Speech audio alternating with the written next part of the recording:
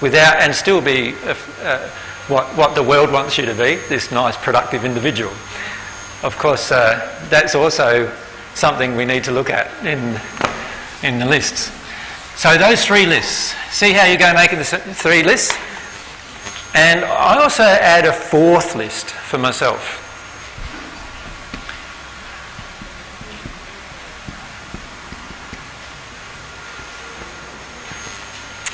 Sort of the truth versus an error list. Right? Who needs to go to the toilet? Because we had a drink, remember, half an hour ago. Yeah? All right, well, let's say we stop for 5 minutes, we'll have a go to the toilet, and then we'll come back. So we'll just have a break now for a few minutes. I promised you this would happen.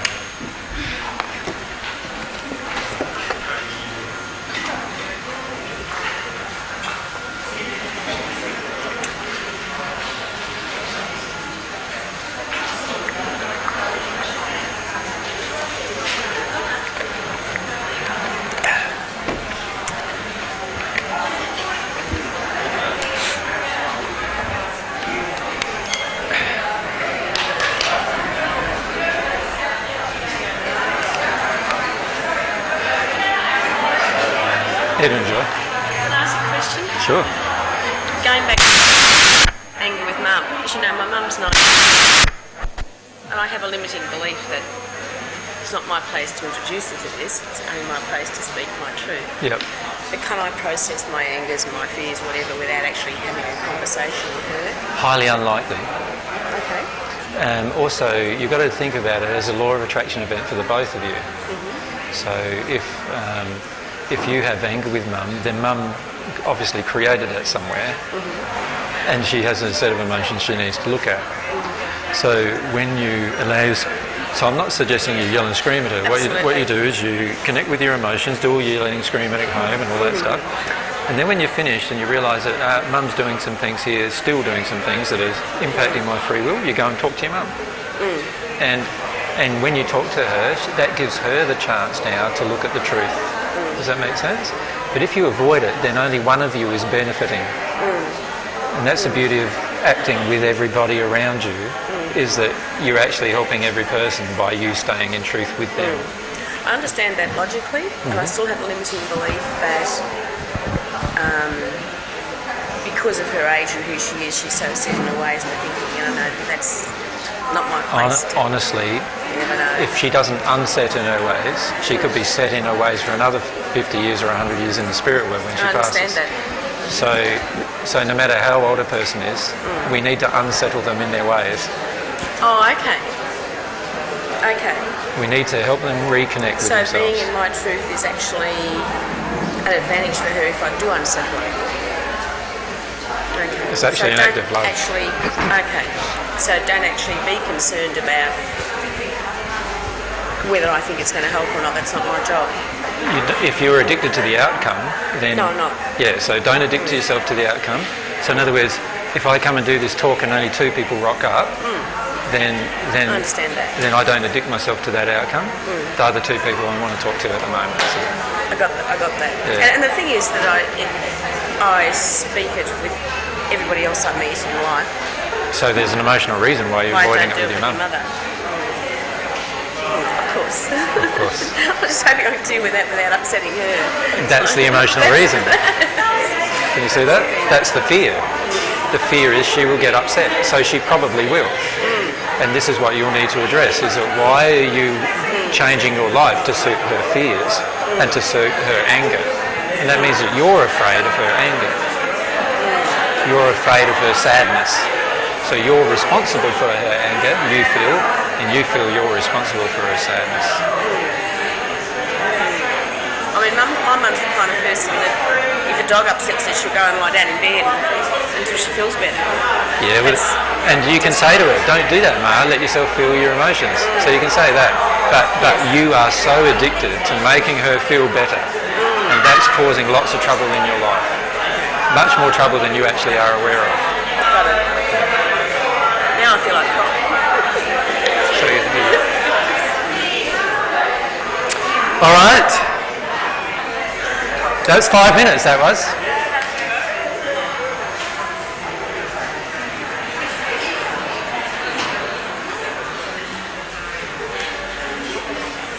What's a modern day version of give you an inch and you take a mile? Have to come up with that. Give you a millimetre and come up, you take a kilometre. That doesn't sound as good, does it?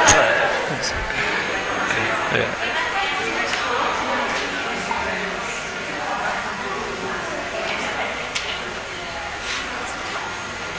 All right. This is also a very... just one thing, James. Could you just make sure that there's not too much close-up of me, that you can actually see more of my body when you're... Yeah.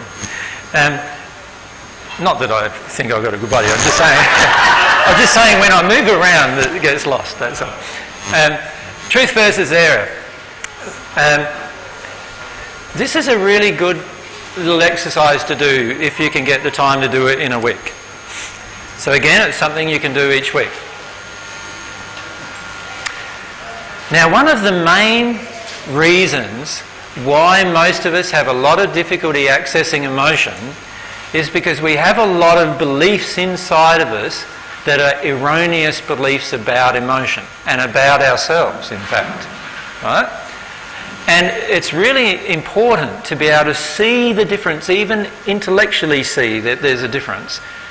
And that will help you actually access the emotion. So let me give you an example of a few of these types of emotions. Right? The error emotion is, I cannot cope with this emotion.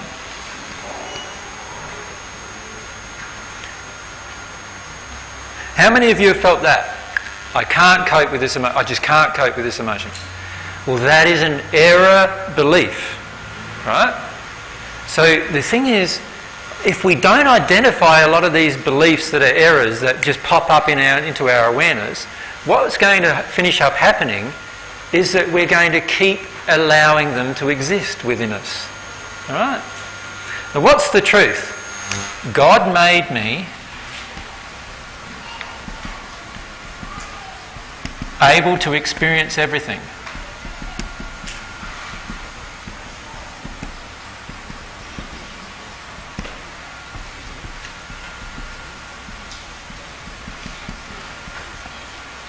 Right? That's the truth. That's the truth I'm aiming for. Now remember, that truth is not going to enter me in my mind. It can't enter me in my mind. It's going to enter me emotionally eventually.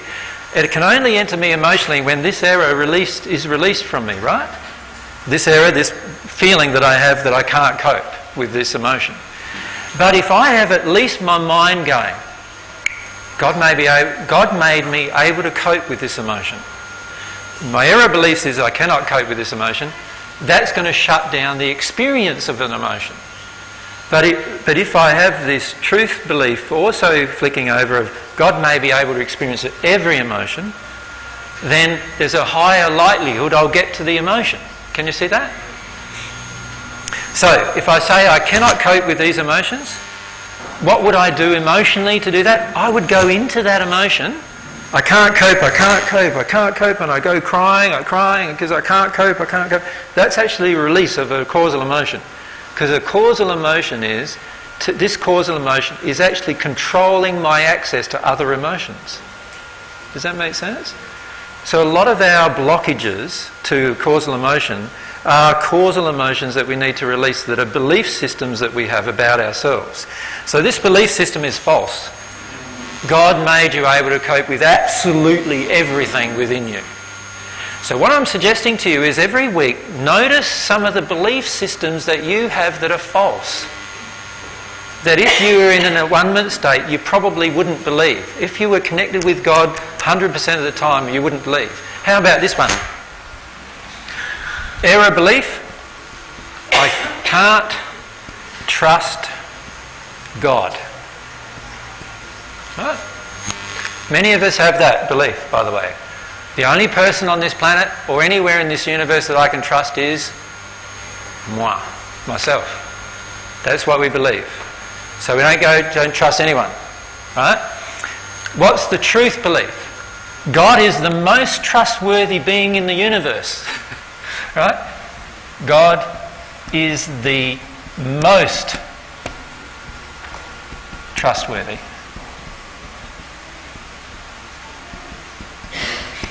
So if I notice this, I can't trust God, come up during the week, I can then go into that emotionally. I can actually start feeling what that feels like, to not be able to trust anyone else but myself.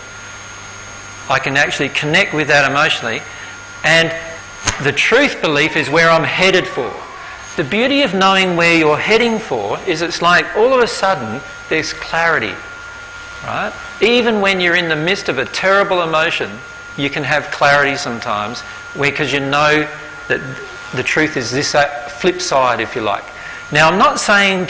the danger of doing this, by the way, is that you use it as an intellectual exercise to avoid the emotional belief. I'm not saying you do that. All I'm saying is list your errors and then write down next to them what you believe the truth is if you were connected with God 100% of the time. That's what I'm suggesting. And that'll help you deal with the error. Because a lot of times we have these terrible beliefs in us that are not true that then dominate our life. How about this one? I cannot cope with pain.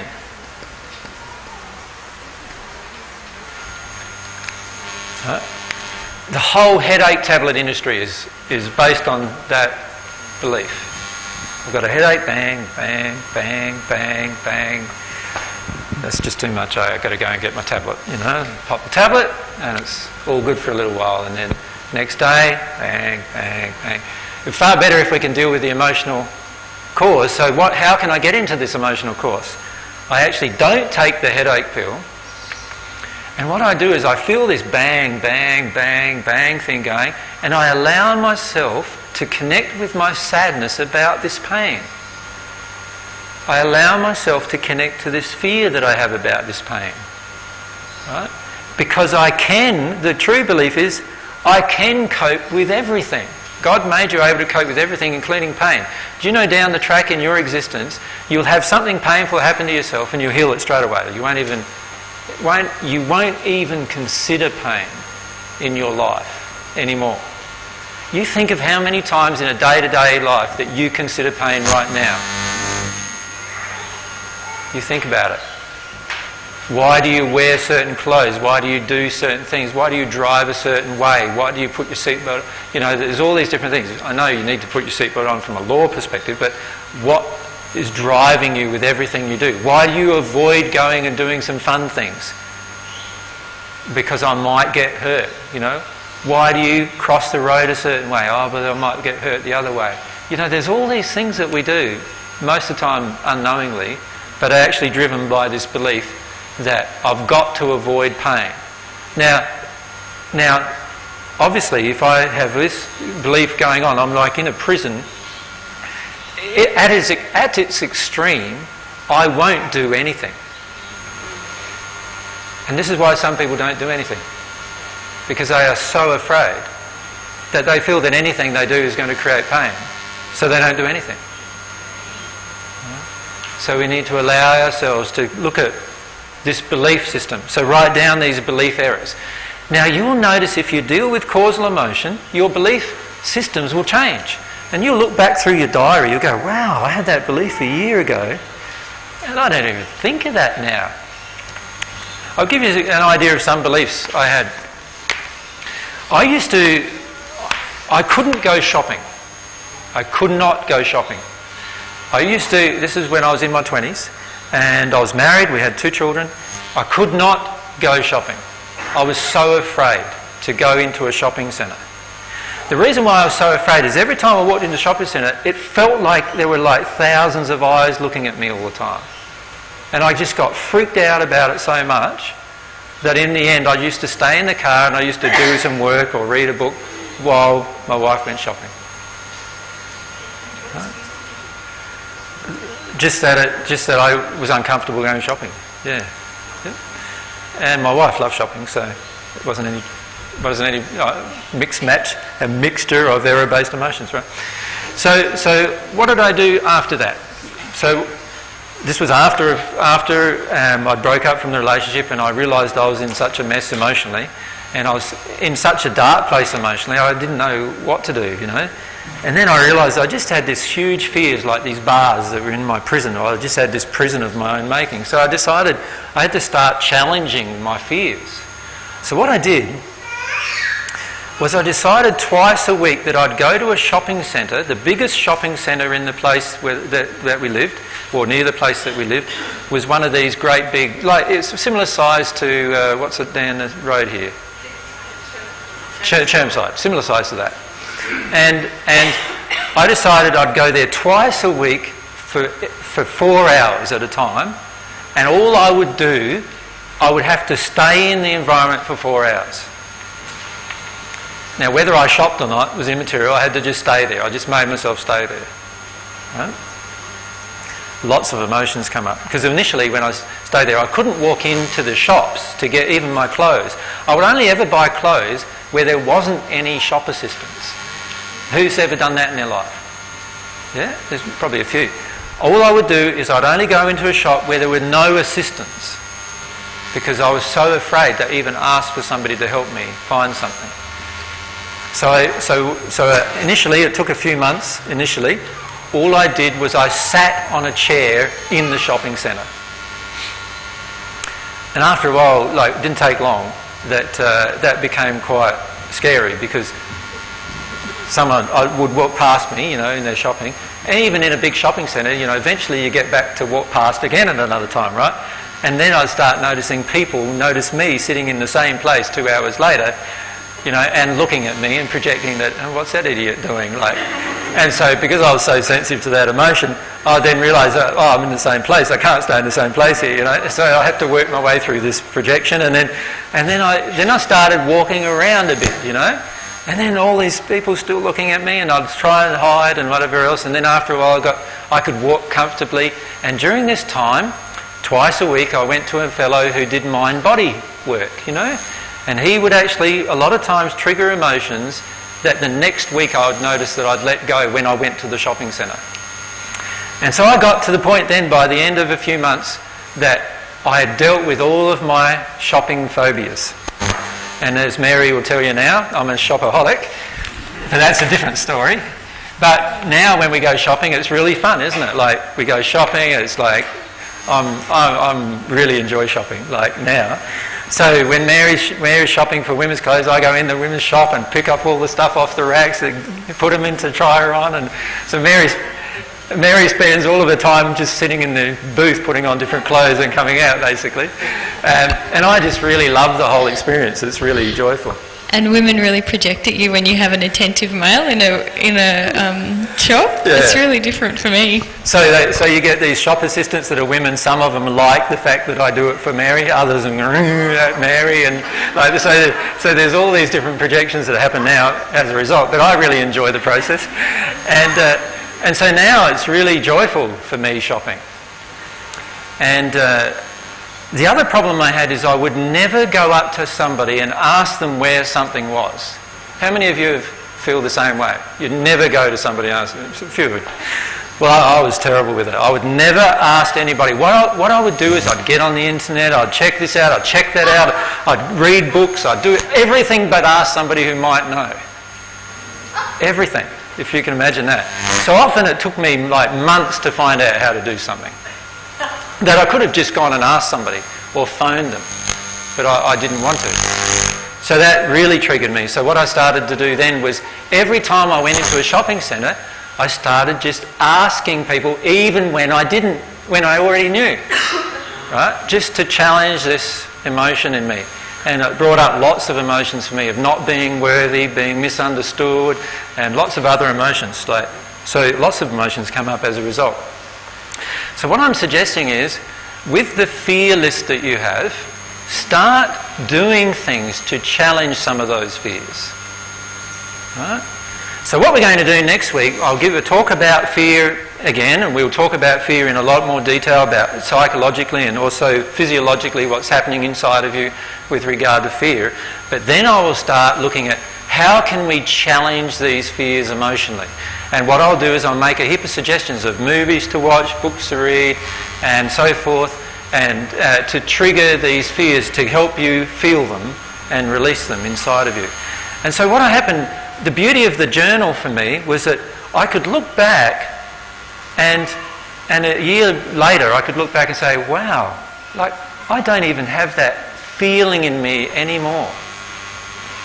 I don't have that feeling in me anymore. It's a beautiful thing to not have a controlling feeling in you anymore and to notice it.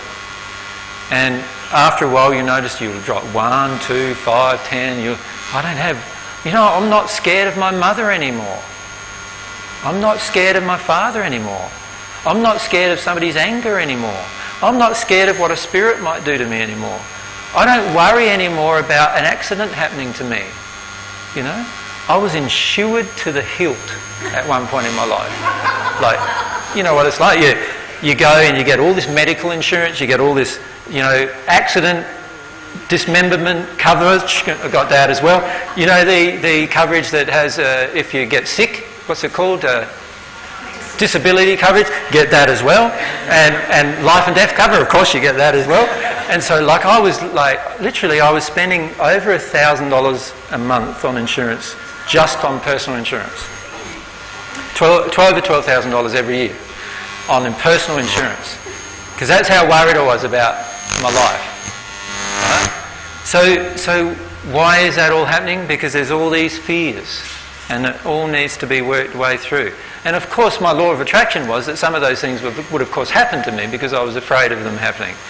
And so I was sick quite often. When I say quite often, usually once a month. Usually for a week or so I was sick. Which is of course the reason why the answer to that was get more insurance. Not deal with the emotion. It wasn't until I started dealing with emotion, I haven't got asthma anymore. Wow, and all that was a few months of crying, right, about some causal emotional things, but it just disappeared completely, gone. I used to take permanent antihistamines. Who's a permanent antihistamine user? You know what I mean? None of you. What's wrong with you?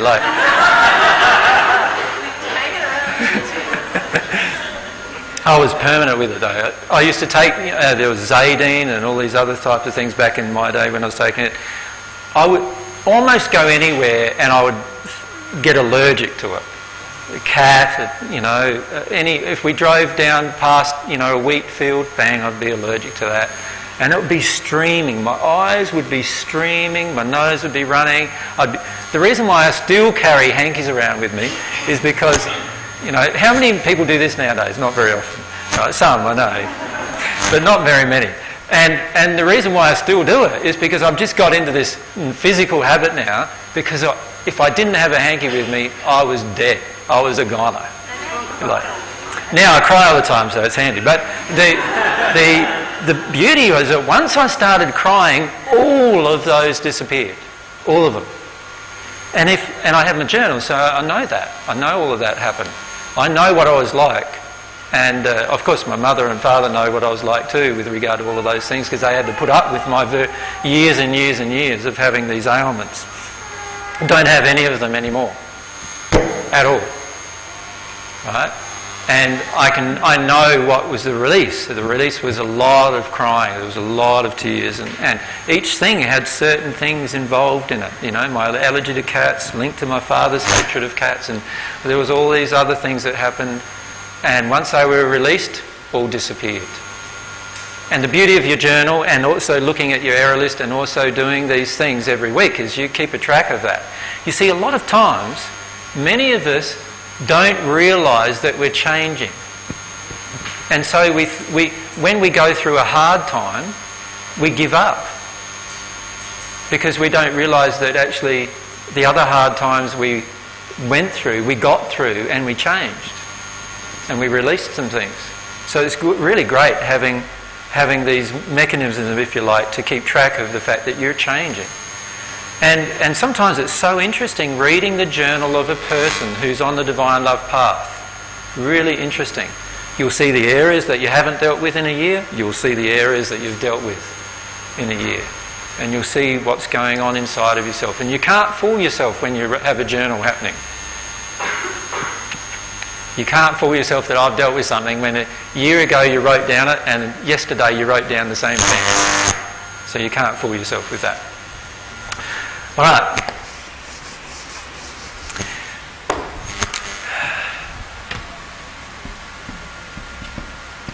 Monthly.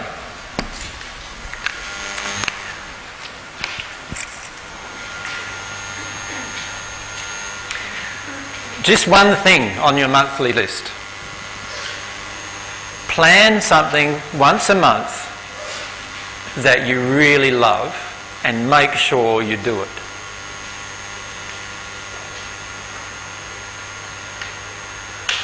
Plan something once a month and make sure you do it. So this is all if you're having trouble connecting with your emotions. When you're not having trouble connecting with your emotions, a lot of these things will happen automatically, by the way. You won't have to plan once a month to do something that's loving to yourself because you'll be starting to do it every day. You won't have to every week look at your fear list because every moment you know what you're afraid of. Do you know what I mean? But initially it takes a bit of effort to get from this place where I'm totally in the dark with regard to all of my emotions, and what I want is total exposure with all my emotions. That's what I want. And I need to get from one place to the other place. And what I'm suggesting were the different methods that I've used to get from one place to the other place. Does that make sense? Now I don't need to make a list anymore. I know what I desire. Every single moment almost I know what I desire. I know what I'm afraid of right now. I know what makes me angry. Very little now, but I still know what makes me angry. And I know it moment by moment. And I connect with the emotion that's underneath moment by moment almost just about 100% of the time. Not all the time, but almost 100% of the time. I can feel the emotion and connect to it straight away. And it doesn't worry me where I am. Now? Could you share some of your desires? Some of my desires?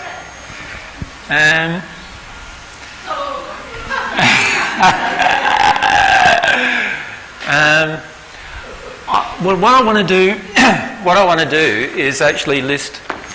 I'll list God's priority list for you, and then I'll talk about my desires with that list. How's that sound? Yeah, I'm just thinking, my desires, and I'm thinking, so yeah. Mm-hmm. Okay. Well, let's look at this next thing first, which is a priority list. So this is another thing that I do. You can do this once a month or once a week or up to you. I call it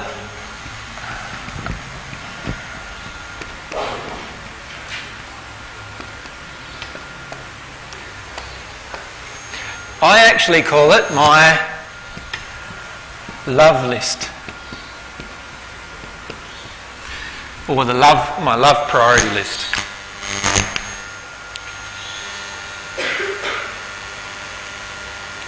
In the first century, I said these words: "Where your treasure is, your heart will be also." Do you know what I mean by that? Like, where your treasure is, your heart will be also. You see, what you finish up doing most in your life is telling you what you really want. See, most people don't realise that. Most people don't realise that. Because many of us are working 40 hours a week, which is a fair slice of our life, right? How many hours are there in a week? I think there's 192? 168? Is it 168?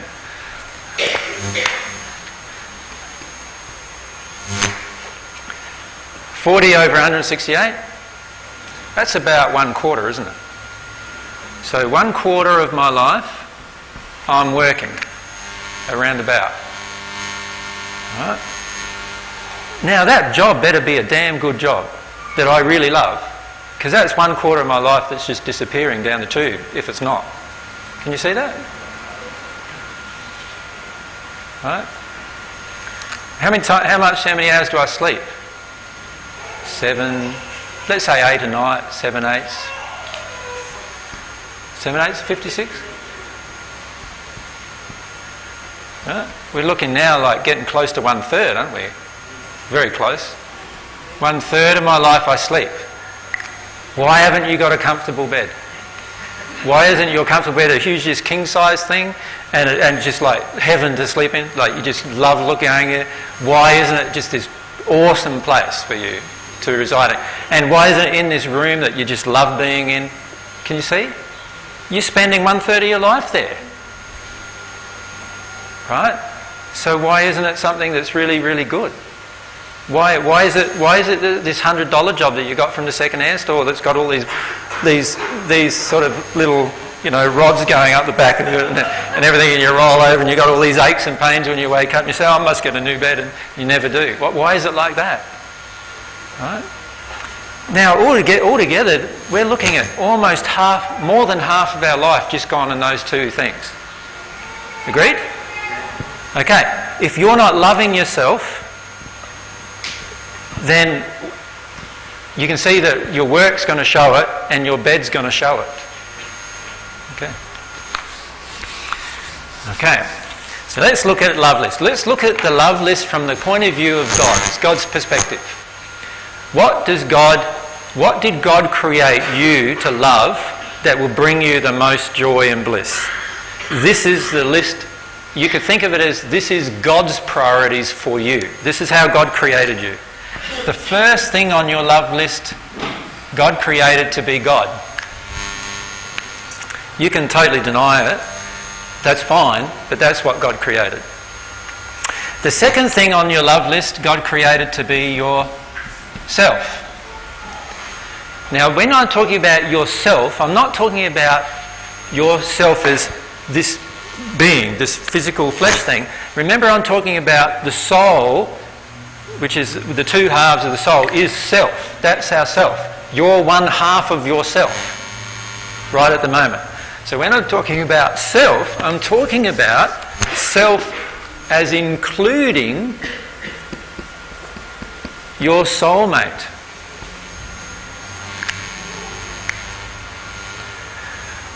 Yeah, a lot of you don't even want to meet your soulmate. Right?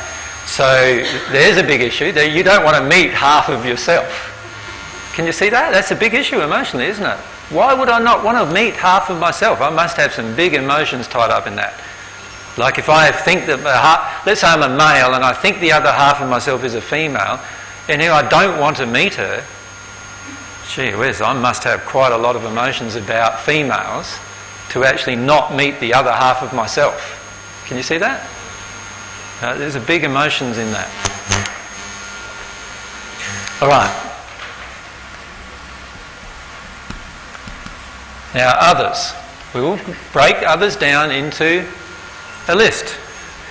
The first set of others is the children. I don't mean your children. I mean all of the children.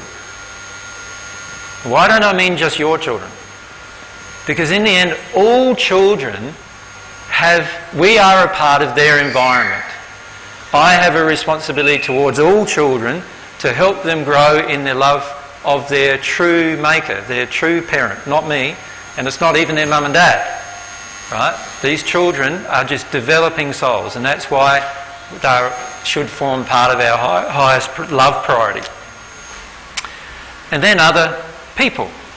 Now, I don't just mean people, I mean people here on earth, whether they are mortal, in other words, or here on earth, or a spirit. Because they're all people. So I'd have just as much love do for you that I can see to the spirits at the moment that are here. Oh, by the way, there are far more spirits here than you are here. Rather than, I would have just as much love for them in the presentation that I'm giving as well. Does that make sense? If I'm putting things as God's priority. What comes next? From God's perspective, do you think? Sorry? Creatures, okay. So we can divide creatures up, but let's just put creatures. By creatures, we're talking about living and moving creatures, right? So creatures. Now, from God's perspective, there are two types of creatures. There's the type of creature that has a central nervous system, that has a spirit body, and then there's the type of creature that doesn't have a central nervous system and doesn't have a spirit body. All right? So to give you an illustration, some creatures on the planet don't have a central nervous system. Give you an example off the top of my head. Yeah, no, like a mosquito, for example. Right? But they're still a creature. They're still a living creature. Right? So, bam, I got rid of that creature. Right? I wouldn't be able to do that so easily if I loved them. And they're biting me. They're biting me. Something I love bites me. There's an emotion in that. See, everything there's an emotion. You'll find when you deal with a lot of these emotions, the creatures won't harm you. If you don't deal with the emotions, the creatures reflect back at you the emotions that you have yet to heal within yourself. So if you're a person who gets eaten alive by mosquitoes, there's a lot in that for you emotionally. Does that make sense? But this is our love list. This is God's love list. Creatures, can I just like central nervous system creatures, and then non-central nervous system creatures. What would come next? So flora, all the flora, wouldn't it? So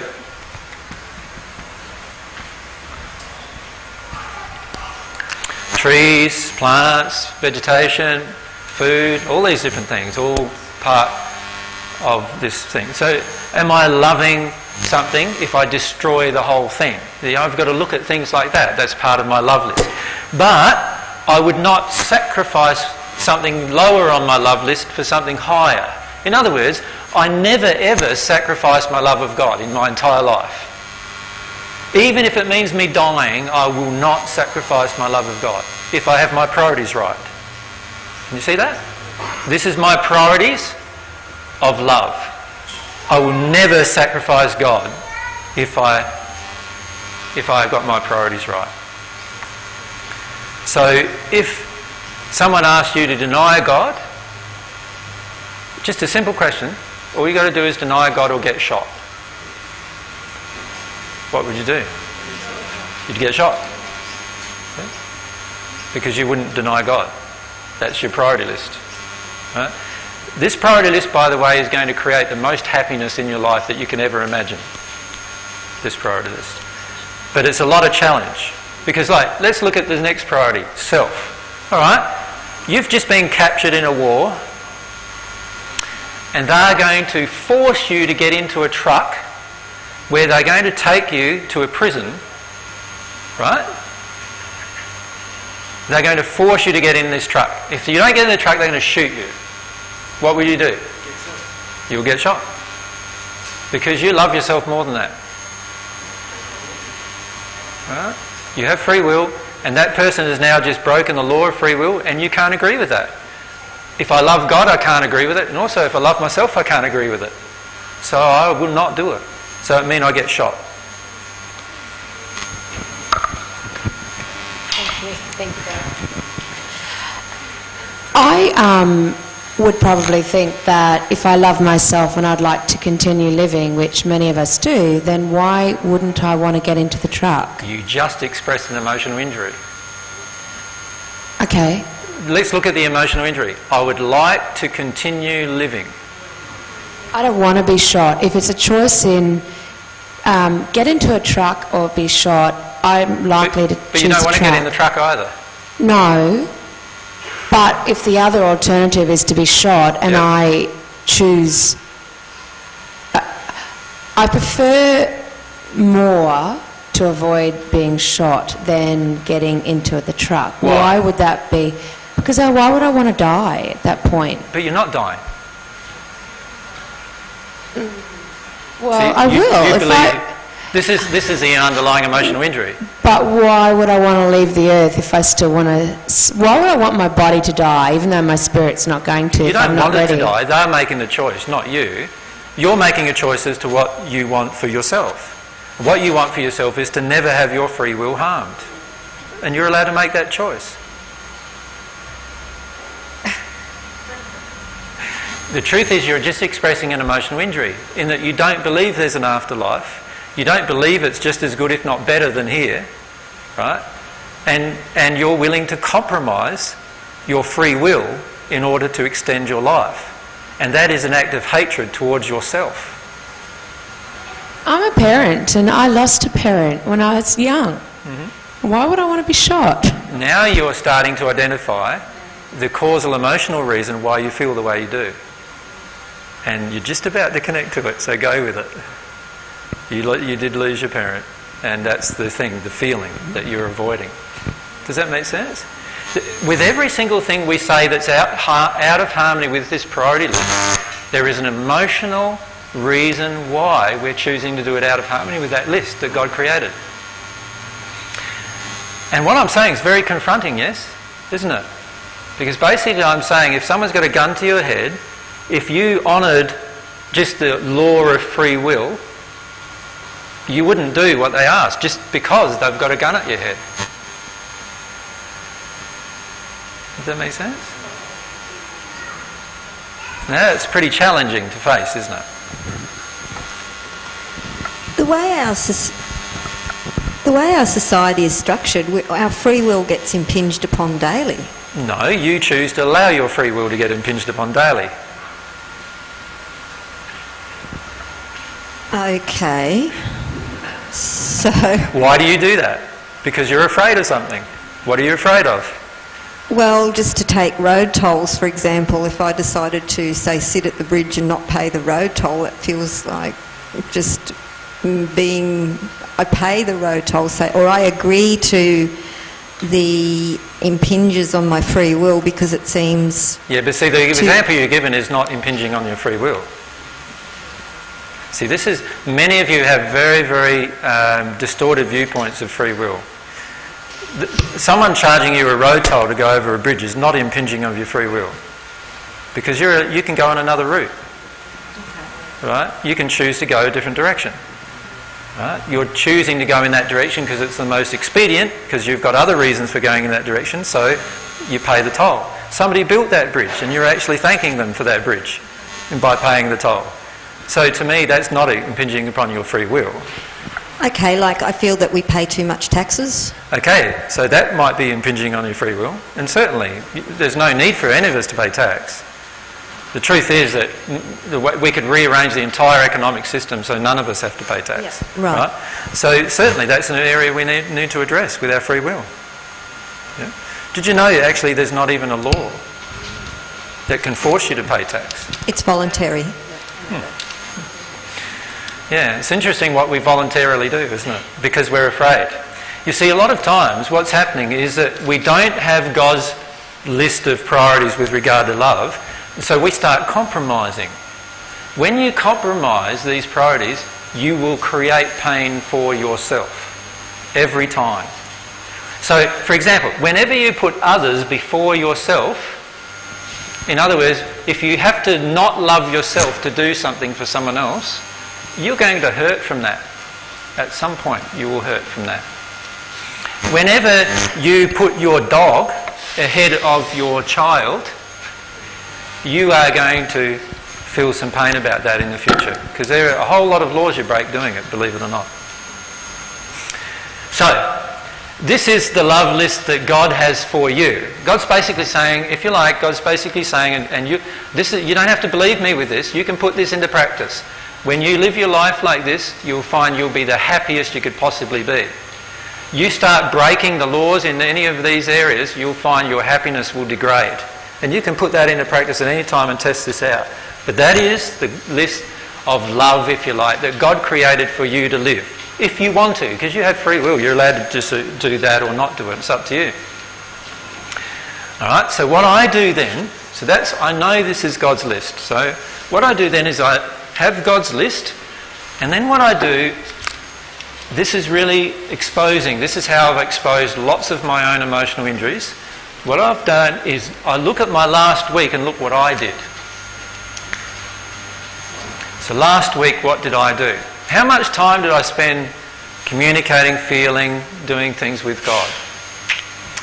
Oh no, I did half an hour Monday. So, this is fictitious, of course, because it's totally different for me. But let's say I did half an hour Monday, 3 hours Tuesday, nothing Wednesday, Thursday, Friday, it's too busy. Saturday I did an hour or two. So let's say I did 5, 6 hours.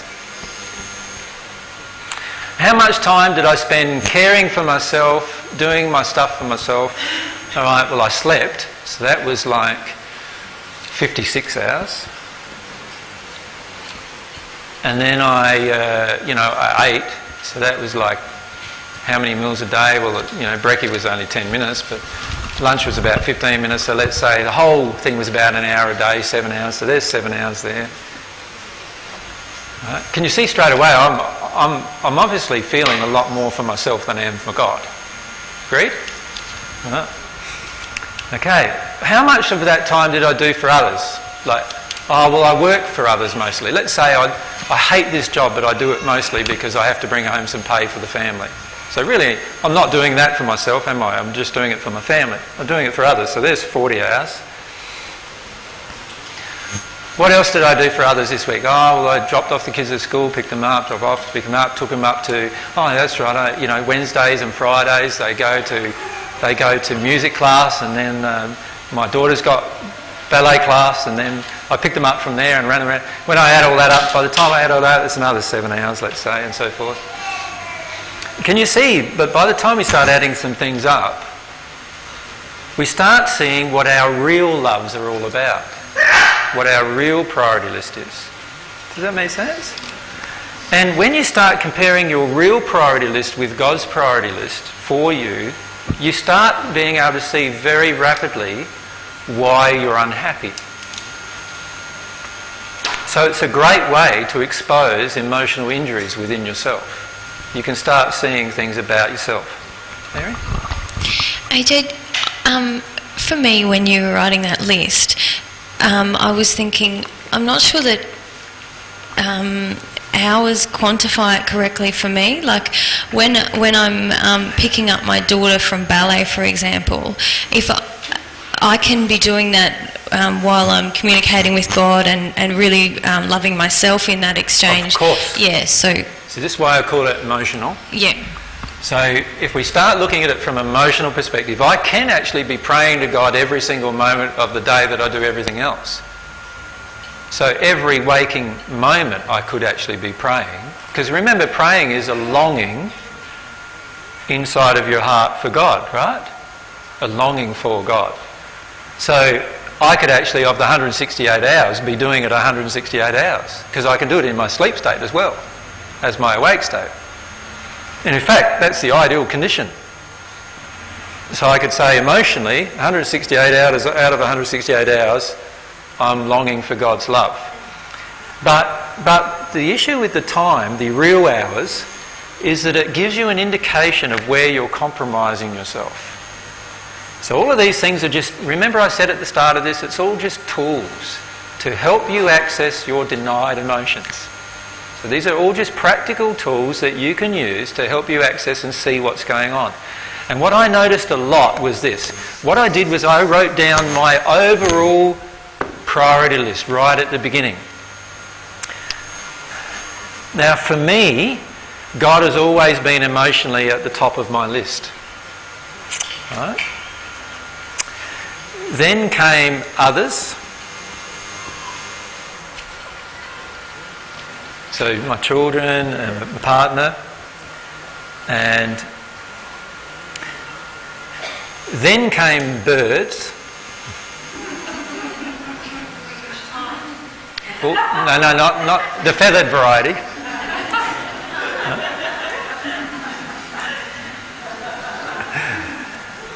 I wasn't that keen on a lot of animals except for native animals.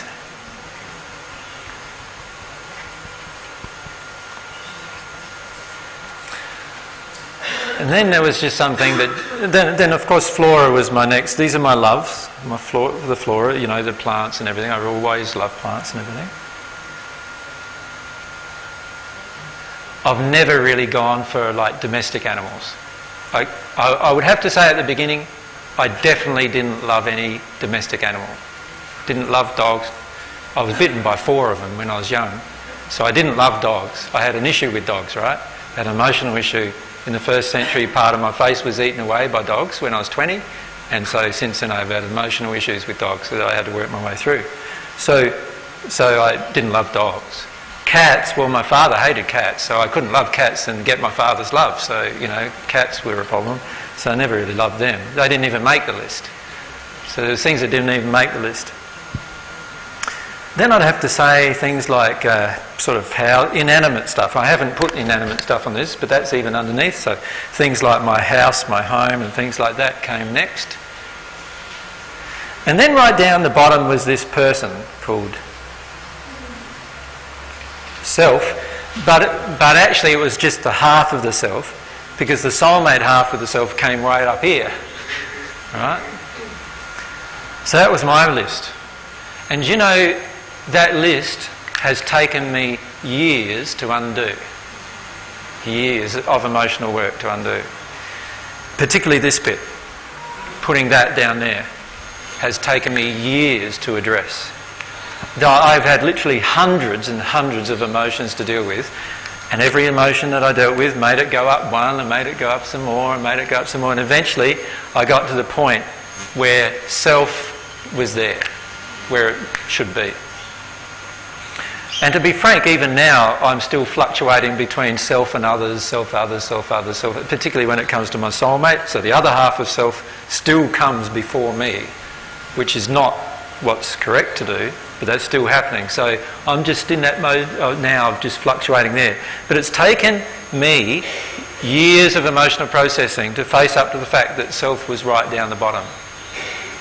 Right? Now, the beauty of having a list like that and writing up, well, what was it like this week for you? Where did self come this week? Where did, caring for the animals come this week? Did it make your list at all? If you're eating meat, caring for the animals didn't come anywhere on your list this week. Okay? You've got to stop being untruthful with yourself. By the way, just a side comment. The Divine Love Sanctuary that some of you have set up is not a Divine Love Sanctuary if you don't implement Divine Love laws and principles. So, if people go there eating meat, it's no longer a Divine Love Sanctuary. It's no longer a natural love sanctuary even. It's just become the block of land out in the bush now. Can you see that? Because if it was a Divine Love Sanctuary, you'd be wanting to implement Divine Love laws while you're present on the sanctuary. Wouldn't you? So it is quite hypocritical for us to call something a Divine Love Sanctuary when we're not actually putting in place the Divine Love laws at the sanctuary. Can you see that? So either stop calling it a Divine Love Sanctuary or start implementing the Divine Love laws at the sanctuary. And the Divine Love laws are going to incorporate this kind of list of priorities for every single person on the property. Does that make sense? Because they are not your laws, are they? They are God's laws.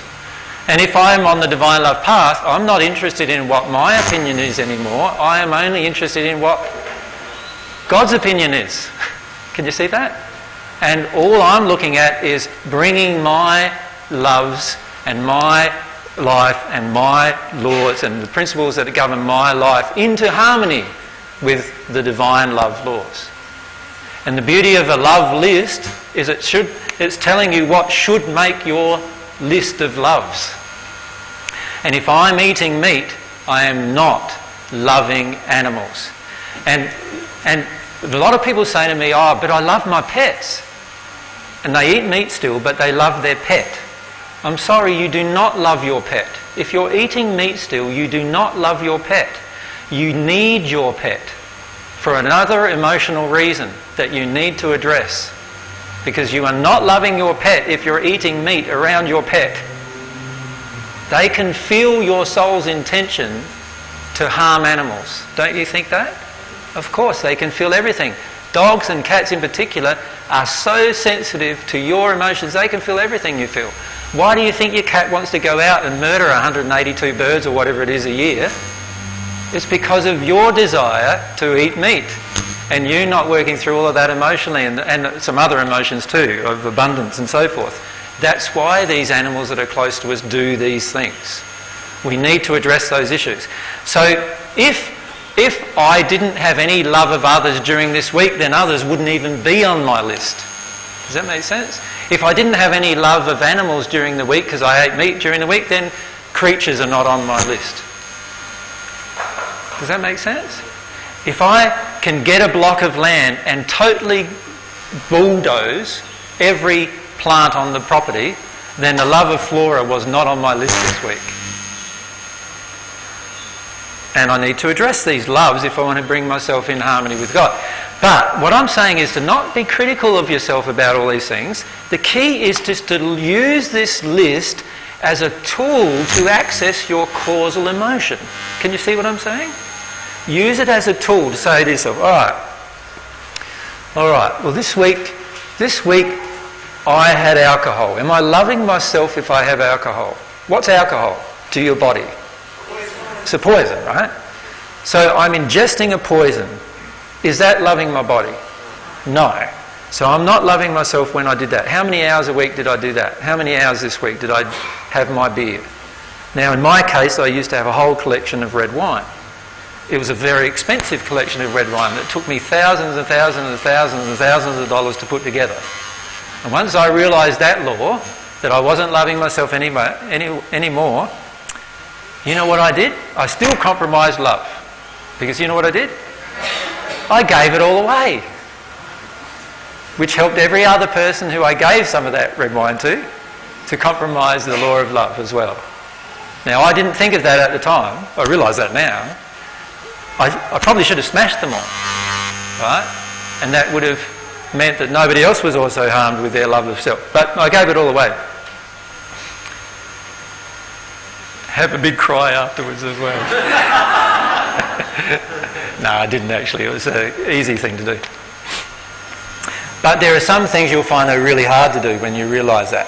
Now, what I'm suggesting to you is that if you know that your love list is out of harmony with God's love list, then when you break it, there is more of a penalty of breaking it. Like if you know what to do and you don't do it, it is worse for you than if you didn't even know what to do.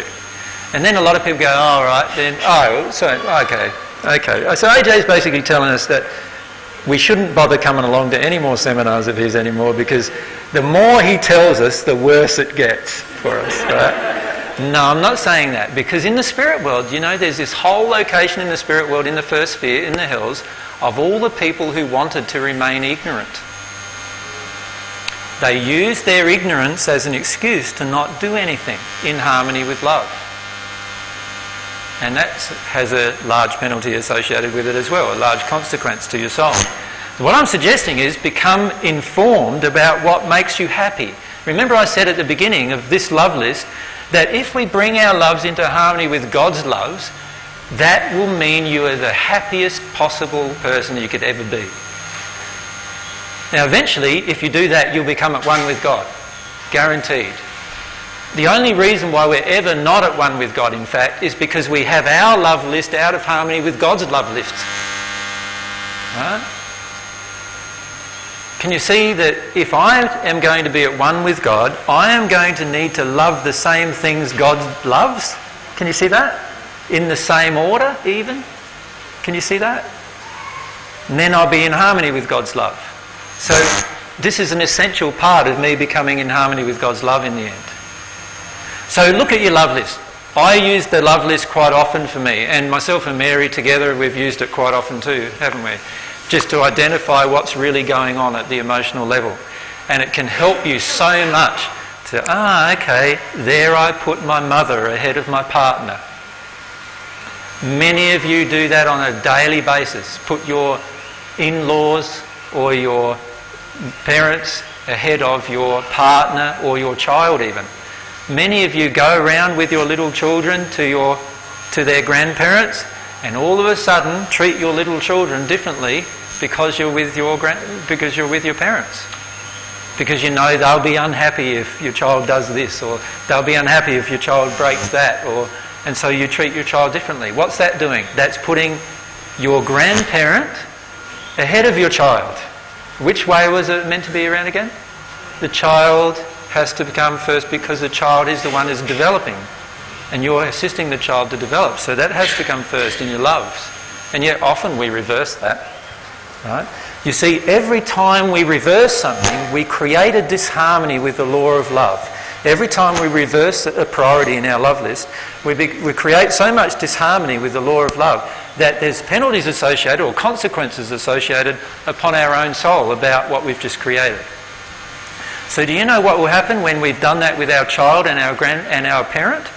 If our child is now treated differently when we go around to our parents, do you think your child's going to want to go around to your parents anymore?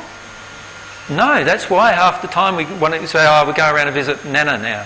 I don't want to visit Nana. I don't want to visit Nana. And by the time they get to 15, 16, do they want to visit Nana? No, they don't want a bar of Nana. Nana's just there to control my free will. They don't want any part of it. But we created that. We created that by actually putting our parents' laws ahead of our God's laws for our child. So when we bring our love list in harmony with God's laws, you'll find that's when you create the most harmony. Does that make sense to everyone? And so it's a really good way to identify what's going on inside of you emotionally. Just hang a sec. It's also fair to say that I just had it so gone, but if we would never actually be unloving to creatures if we love God and we love ourselves and we love others. So we're never actually going to sacrifice any. It's never right to say, I can't love others because I have to love myself, because that would never work. Yes, we don't sacrifice one for the other necessarily, but we understand that every time I sacrifice one that's lower on the list, I'm actually sacrificing myself anyway. I'm saying there's a lot more complexity in what I'm describing in this love list, all right? What I'm describing is very basic. It's just as a way of helping you. It's a tool to help you get in touch with some emotions. I'm not saying don't love creatures, or I'm not saying don't sacrifice a creature in order to love others. Does that make sense? What I'm saying is use the list to see how you prioritise things in your life in terms of love. Because in the end you will love all of those things, right? But you will certainly love your soulmate more than you'll love your children, and you'll certainly love your children more than you'll love animals in the end. But it doesn't mean you don't love animals.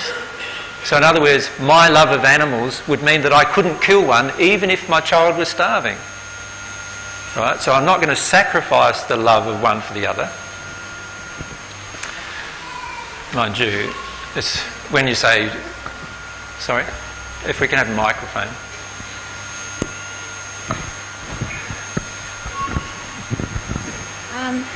When you were talking about grandparents and so forth, and free will, whatever. Sorry? When you were speaking about grandparents, Yep. I'm just wondering where the virtues of respect and all those other things come into it.